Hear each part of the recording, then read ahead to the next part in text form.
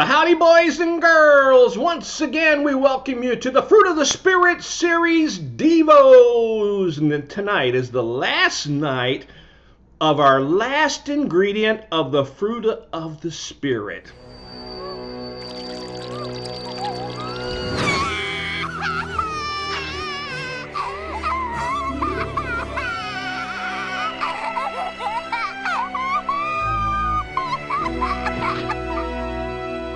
Now, self-control. Here's a little different meaning than what I shared with you on Wednesday night, okay? This one says choosing to do what you should do, not what you want to do. Let me say it one more time, okay? Choosing to do what you should do, not what you want to do. Now, I think every boy and girl watching tonight, you want to do the right thing all the time. But don't always do that. Mama says, go to bed. It's getting late. I don't want to go to bed. I want to stay up and watch Power Rangers. Right then you are arguing with your mom. You know you should go because that's what she's saying, but you want to do what you want to do, right? Okay, so speaking of television, there was a series on whenever I was a kid growing up that I really liked. And I still like watching the reruns, I guess you could say, whenever I get a chance to see one of them. And see if you can figure out which one of the characters in this story is choosing to lose control because of their choices.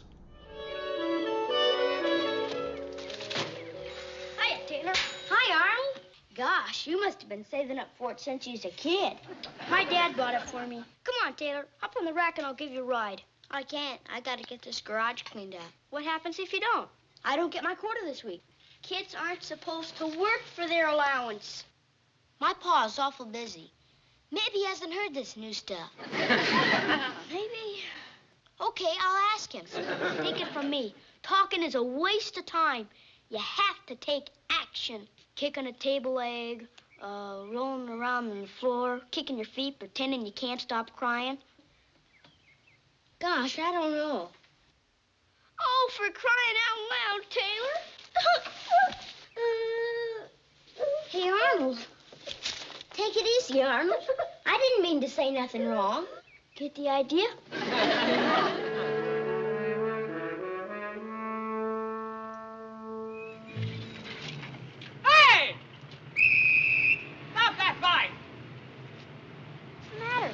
To ride a bike on the sidewalk.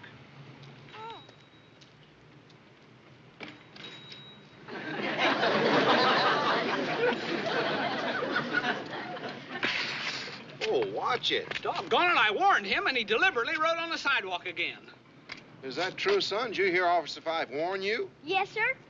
Young man, I'm gonna have to take this bike and hold it. You can't take my bike. It's my bike. Now, you listen here, young fella. When an officer gives you a warning, you're supposed to mind. Yeah, now get on off of there. Now go on home. You'll see. I'm gonna tell my dad. Hi, Pa. Oh, hi, son. Pa, can I talk to you about something I don't understand? Sure, come on in.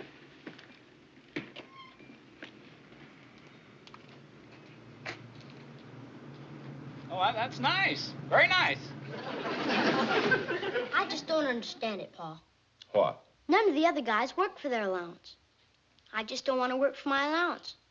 No work, no allowance. That's not fair! Don't raise your voice to me. Now, you get on out of here. I got things to do. What are you doing? I was holding my breath. Good lung exercise.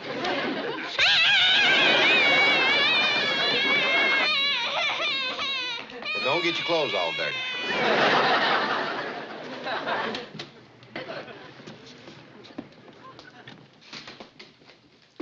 Sheriff? Yes, sir. You the boy's father? That's right, Simon Winkler. Andy Taylor. Now then, what's this all about? 249A, section Roman numeral 5. All right, so he rode his bike on the sidewalk. Arnold was given a warning and continued to ride his bicycle on the sidewalk. The offense was clearly defined under normal weather conditions. Everybody's against me. Oh, there, son. Can't even have a little fun. Was it such a crime?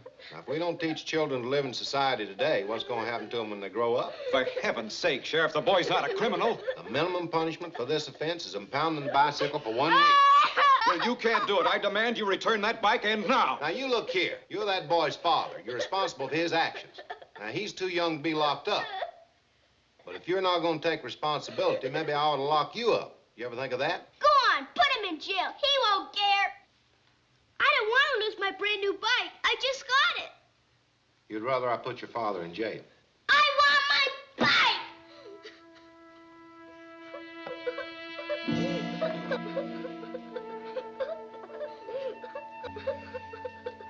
Sheriff, there won't be any need to impound that bike. How's that? I'm going to sell it. Sell it? You're going to sell my bike? That's right, Arnold. But it's my bike. You can't sell my Be bike. quiet, Arnold. Mr. Winkler, there's a real nice woodshed out back. Good old-fashioned woodshed? Real nice one. No, I want my bike. I want my bike. I want my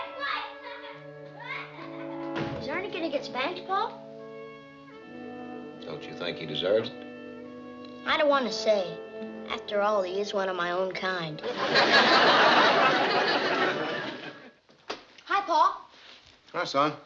I was wondering if by any chance you might need a person to clean the garage and do odd jobs around. There happens to be a recent vacancy in that department. Oh, boy. 25 cents a week, okay? Sounds fine to me, Paul. Good.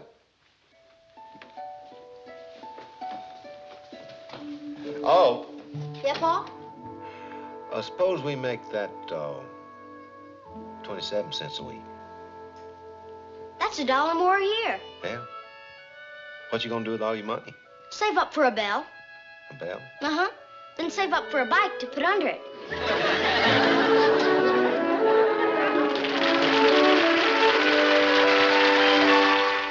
Now, it was pretty easy to figure out which one of those characters was the real stinker, right? Arnie had made it a habit for a long time of doing what he had to do to get his way. And it worked for a while. Opie, the one with the ball cap that had the temper tantrum in the middle of the floor, you know, the play-like one, his heart was such that he didn't really want to go against his dad, but he saw all the cool stuff Arnie had, and he thought, well, maybe it'll work for me. But long term, that's not really what he wanted. Arnie's dad even lost control. He lost control of Arnie. He decided that I'm going to let my son have his way, even though he is not easy to live with at times. See, boys and girls, every one of us, your mom, your dad, everybody, we all want to do what we want to do sometimes, and sometimes it goes against what God wants for our life. And we learn it in small ways, you know, like Mama saying, get up and go to bed. You know, the right choice at that moment goes a long ways in our heart, causing us to be the kind of person God wants us to be. There's a scripture in the book of James, chapter 4, verse 17. It says this, remember, it is sin to know what you ought to do and then not do it. Let me read it again. Remember, it is sin to know what you ought to do and then not do it. That scripture is a whole lot like what our definition is that we shared today. You know what we should do, but not doing it. You know, the great missionary Paul, the greatest missionary of all time in the scripture, he said this about that very thing. I don't really understand myself, for I want to do what is right, but I don't do it. Instead, I do what I hate. Romans 7:15. The disciple Simon Peter is another example here. He struggled with this also, losing control. Jesus told him on the night that Jesus would be arrested and then crucified the next day, he told Peter there in the room, he says, you're going to lie that you even know me. 3 times tonight before the rooster crows in the morning, you are going to tell lies. You're going to tell people you don't even know me. And Peter said, no way, I'll never do that, Jesus. Well, they go to the garden. And Jesus takes Peter and a couple others a little further, and then he tells them, he tells Peter, really, he said, Peter, wait here and pray so that you don't mess up. And Jesus went a little further and prayed for a while, came back, Peter's asleep. He woke him up. Peter, can't you stay awake and pray so that you don't mess up? Then Jesus went back to pray, came back, Peter's asleep, went back to pray, came back, Peter's asleep. 3 times he was asleep. 3 times he would tell lies. You know what Jesus was doing? He was warning Peter. He was like saying, Peter, don't you get it? You need to pray. You need to make the right choice, right decision. Fear is going to creep into your heart, and you're going to look away from the power of God. You're going to look away from all the things that I've taught you, and you're going to choose wrongly because you're not preparing yourself. Most of us are like Opie, in the story, the video story. Most of us are like Opie. We don't want to do the wrong thing. Sometimes we do, but we don't want to. And when we choose to do wrong, sometimes we have to go back and apologize. We should. And we should always pray to God, say, God, help me and give me strength to do the right thing. Arnie, he was in a different place. He was in a dangerous place. It's a place where none of us should get, because Arnie was always thinking about how he could get his own way. He would do what he had to do to get what he wanted, and he didn't care who it hurt or who it messed with. Arnie wanted what Arnie wanted, and he was going to do it.